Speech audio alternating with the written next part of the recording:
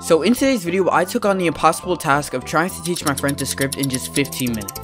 Anyways guys, this video took me way too long to subtitle, so if you do enjoy this video, do me a favor and like the video, bro. It helps YouTube recommend my content to the rest of the world. Anyways, enjoy.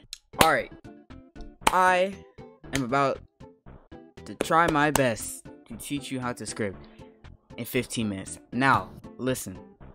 Don't expect to actually learn much, bro. I mean, you might learn like a little thing, but you're not going to know how to do anything, okay? After a day, you're gonna forget everything, I'm telling you, okay? Because this is just not practical. So, the 15 minutes will start in 3, 2, 1. Okay. Alright, so first thing I will ask you to do is make a script, because we need to make a script. That's the first thing, alright? Okay. Got you. So yeah, you know what printing is, so just get rid of that line, alright? So, oh my god. Oh my dude, what are you doing? What? Bro, this is not okay. Alright, anyways, local. So let me explain. So local is not, it's not called local, okay? They're called variables. The reason we put local there is a long explanation that I don't want to get into. So that's not, no, put the dashes on the left side of the thing to make a comment. Ooh, not the right side. So dashes on left side make it a comment? Yeah. So it just, the script skips it. Okay, basically, right? Local and space. Let's do like apples. Okay, apples. Oh my god, type apples, like actually type apples. Jesus. No. Okay, all right, equals. Okay, and then do space like 5. Okay. Jesus. Space 5. All right. Local okay, apples equals 5. Yeah. Okay, so basically, right, what a variable is you can assign basically a piece of text. Okay, it's the best way I can explain to you, to either a number or a bool, which is basically like true or false. So apples equals true or apples equals false, or you can set it to a string, which is like apples equals like quotation marks something, you know what I mean? I don't know if that's a good way to explain it. So really quickly, just make like a square, like a bunch of squares. Like, actually, matter of fact, no, only make one square. All right, make one square. Okay. All right, I got a square. Oh my god. Jeez. Yo, where is it? Okay, all right. I'm right there. Click it and hit F. Okay, boom. Okay, so just make it red for now.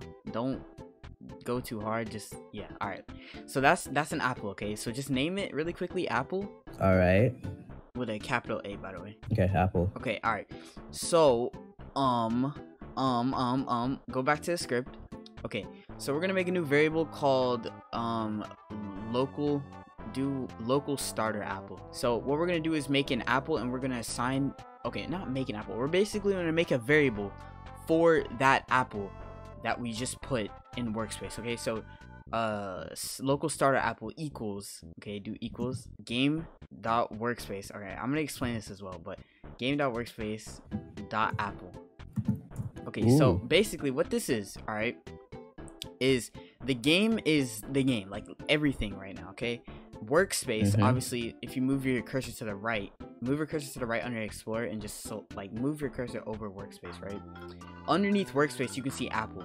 So yeah, it's a child of workspace. So we're going from the game to the workspace to the apple, and that's how we're getting the apple. Does that make sense?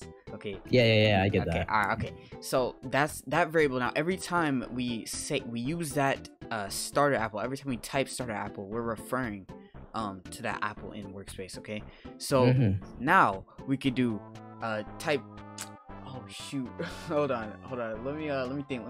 I'm gonna teach you loops. Okay, so do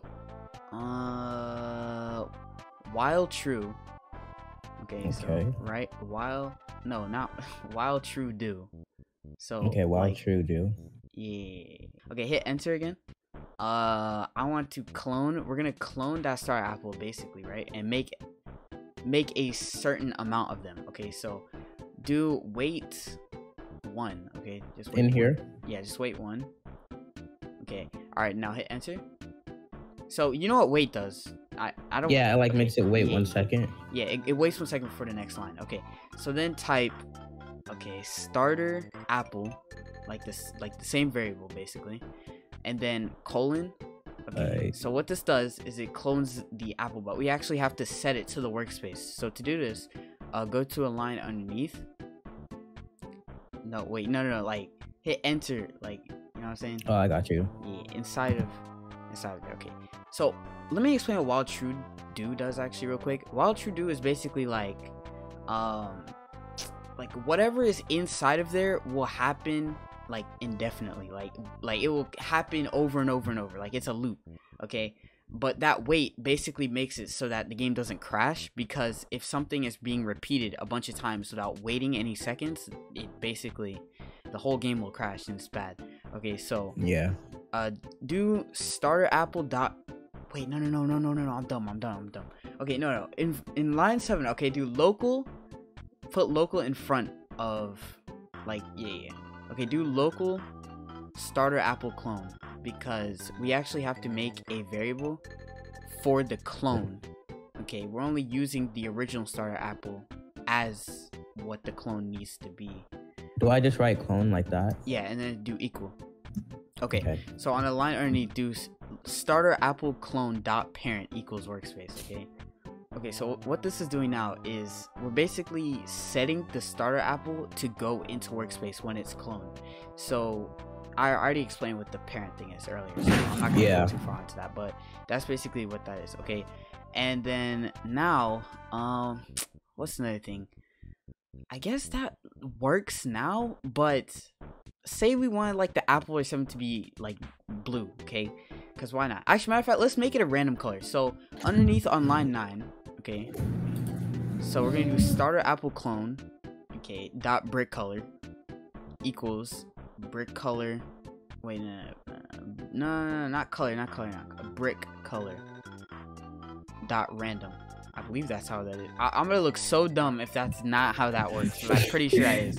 So what this is, right, we're basically well, brick color is a property, so just like the parent thing where we go from the workspace to the apple, we are now going from the starter clone apple that we're making to its property, which is brick color. That would be kind of considered underneath the apple, you know what I mean? So equals brick color dot random.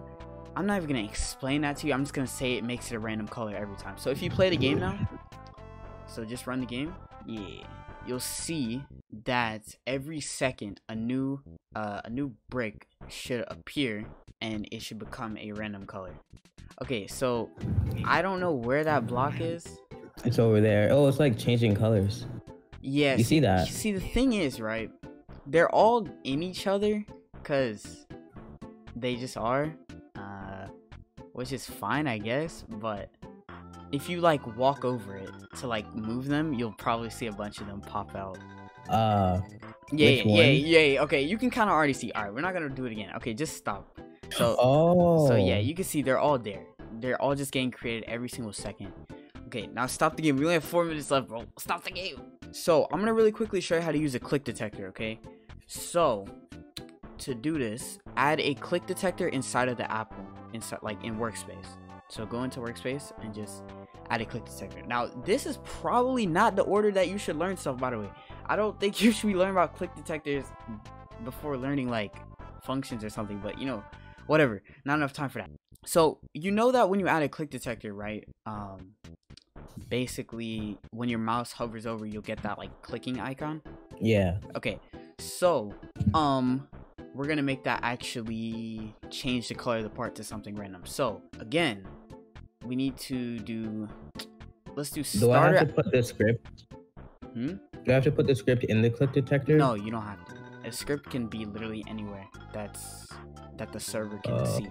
Now that's a whole nother thing. I'm not even gonna get into that. But okay, it's 2 minutes left. Okay, so basically, right, starter apple dot click detector. Okay, so again, you should understand by now what this is. So we already have the starter apple, which is the variable, and then we're going to the click detector, which is underneath.